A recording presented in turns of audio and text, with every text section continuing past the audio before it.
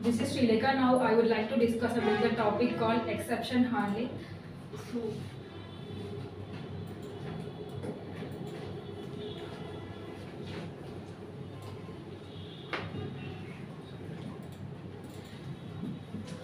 So first of all, what is an exception? The unwanted or unexpected situation in the Java application is called an exception.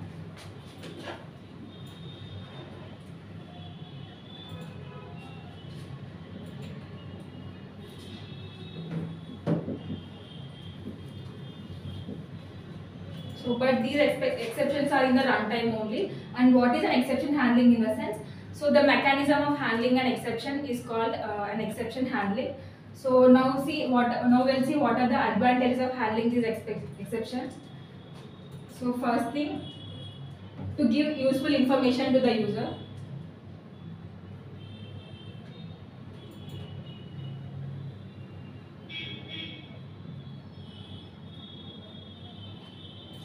And the second thing, to return the resources properly.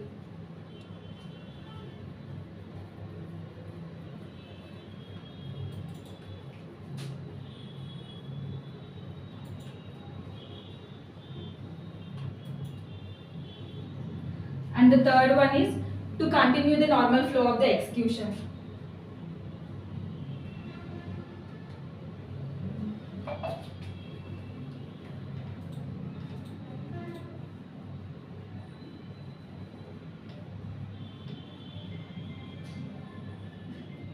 So first of all, what is the exception in the sense? So in the real-time example, for example, if you are driving in a car, so from like Mumbai to Pune or some other any place, so in that time, so there is an puncture is happened. So that is an exception. So that is an unwanted or unexpected situation while you are driving a car. So that is an exception in the real-time example. So and we'll see what is an exception in the in terms of Java. Like what are the kind of exceptions are there. So that is we will see in a program.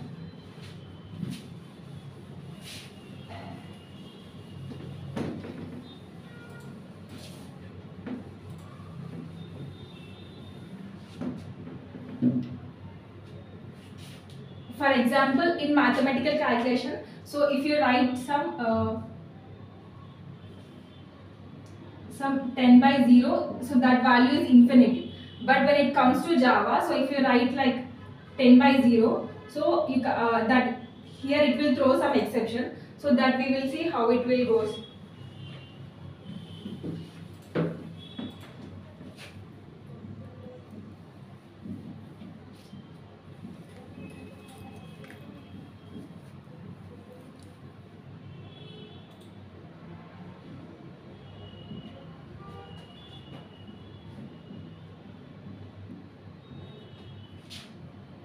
So here I am taking a variable that is int a equals to some value 10 and b equals to some value 0, and I am taking another variable c. So here I am writing a code.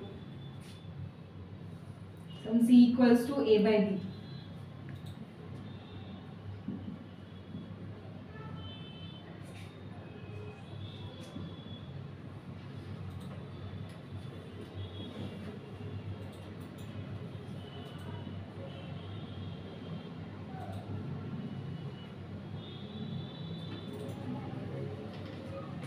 So normally in terms of mathematics, so if you write like 10 by 0, so it is like infinity value. But when it comes to Java, so here it will throw an exception, because in terms of Java there is no there is no infinity value. So here it will throw exception. This exception is called an arithmetic exception.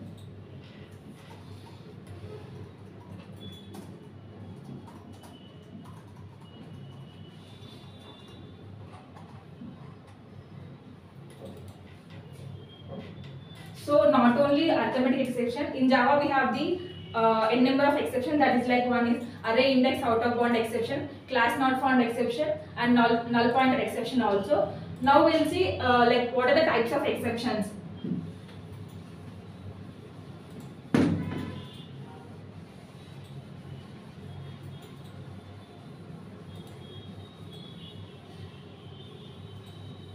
So first of all, exceptions are two types.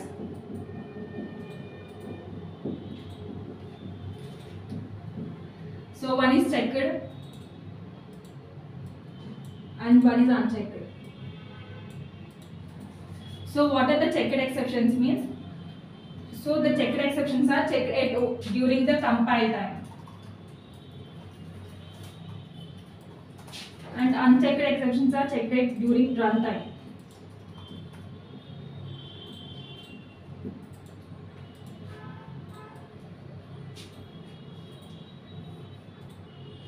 So in the compile time, so there is exceptions called like IO exceptions and SQL exceptions.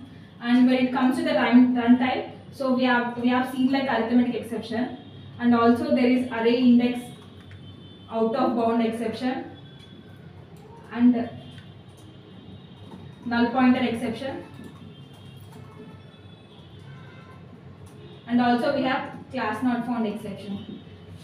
So in order to continue the normal flow of execution, so we will use some blocks, that is like try block, catch block, finally block, and we will use some keywords like throw and throws. Now we will see how to handle these exceptions with using these blocks.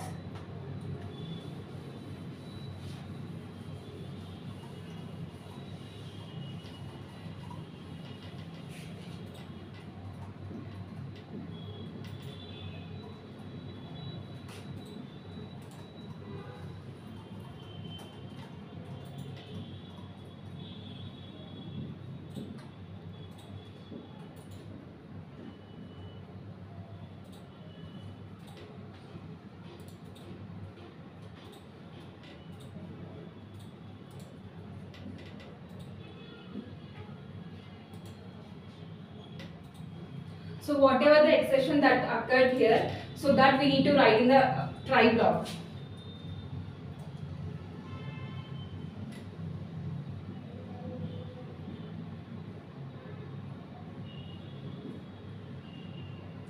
And in order to continue the normal flow of this execution, so we need to give the alternate solution for this exception. So here it will throw an arithmetic exception. So we need to give alternate solution for this one. So for that we will write the alternate solution in the catch block. So in this catch block we need to write what kind of exception it was, and here I am writing arithmetic exception.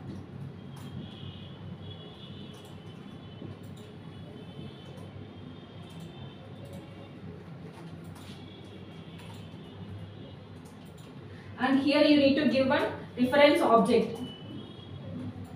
So here I am giving the reference object as E, and you need to write the alternate solution for this exception. So here I am writing. So normally in terms of Java it is not possible, but when it comes to 0 by 10, so it will show some value, right?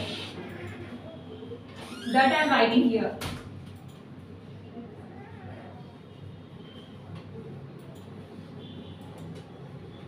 So here we have taken the try block and catch block. So it is throwing an exception, that is arithmetic exception, and we have written here alternate solution.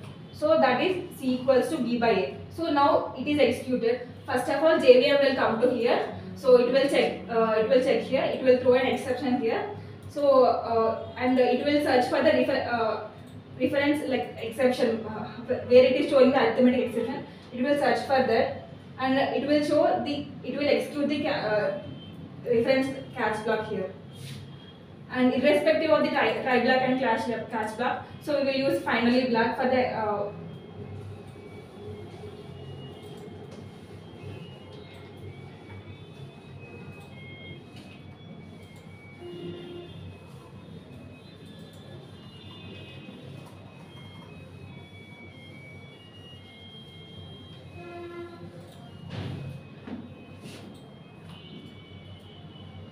So in the try block we are writing some A by B equals to some value, and it is throwing an exception here. And for alternate solution we are writing catch block.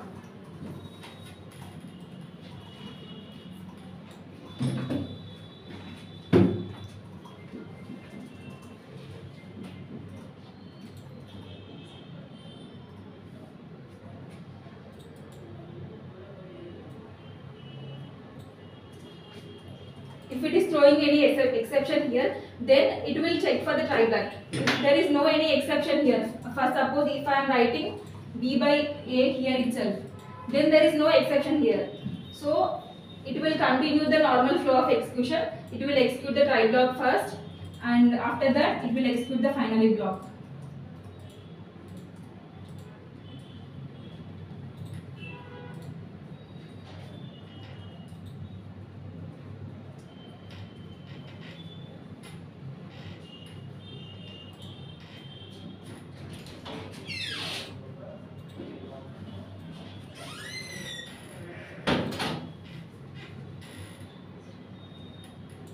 Yeah. So irrespective of the try block and catch block, finally block is executed. And also, if we want to know what kind of exception it was, so we can know like system.out.println, and here we are passing some reference object, right? So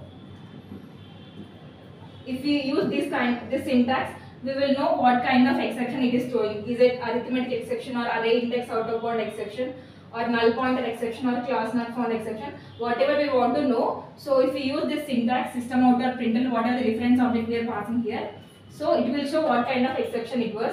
And also for all these exception classes, there is one parent class exception, so that is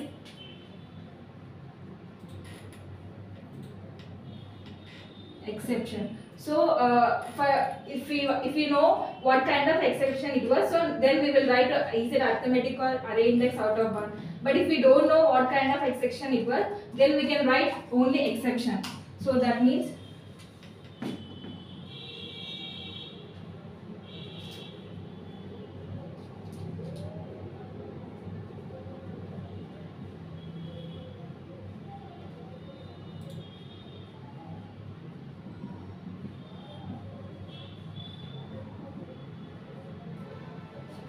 so for example, here it is throwing an exception, arithmetic exception. So it will check for this catch block, and here I am not mentioning any arithmetic exception, but there is one parent class. You can use exception for every kind of exception you are having. So here I am using exception here. It will check for the reference catch block, then it will execute this catch block.